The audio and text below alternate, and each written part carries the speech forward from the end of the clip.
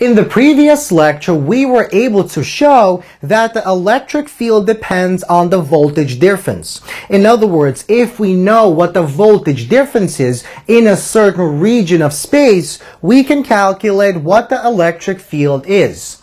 So we're going to apply that result in this example. A certain region of three-dimensional space contains an electric potential, a voltage, that is given by the following equation. So the voltage, which depends on the x, y, and z coordinate, is equal to y cubed plus 3 times x times z plus 9 times x squared times y times z squared.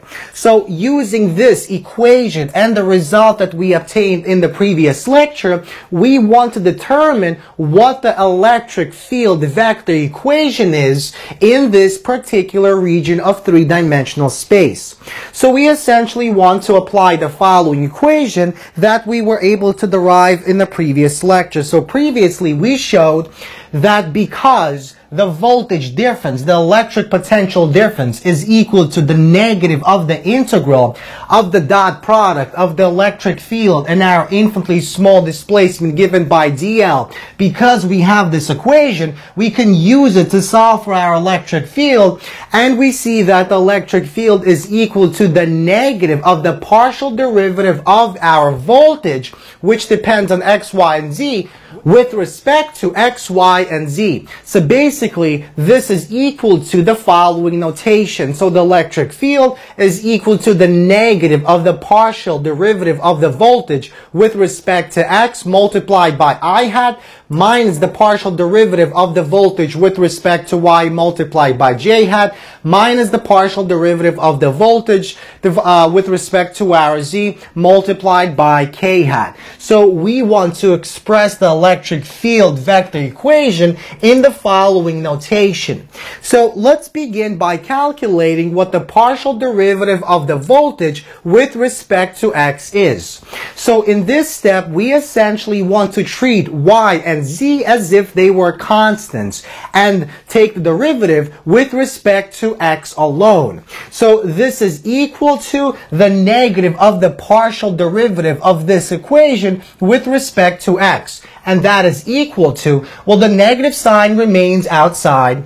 This does not have an x, so it becomes 0. This does have an x, so it becomes 3z. And this also has an x, so it becomes 18x, y, z squared, as seen in the following step. Now, in the second step, we essentially want to calculate the partial derivative of the voltage with respect to y. So we're holding our x and z as if they were constants. So this once again has a y, so that means this becomes 3 times y squared. This does not have a y, so it becomes 0.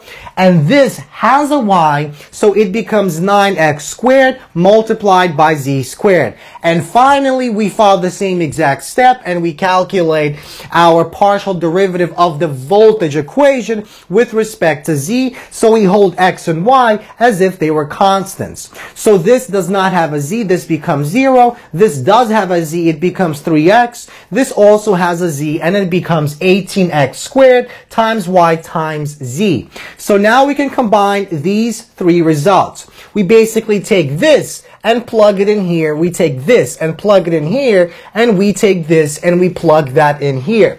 And we get the following result.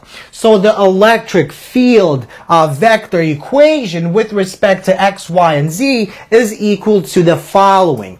So notice, if we know what the x, y, and z coordinate is in this particular region of space, we can simply calculate the voltage by plugging that into our equation, and we can calculate our electric field by plugging that into our equation, solving it, and calculating what the electric field vector is at that particular point in space.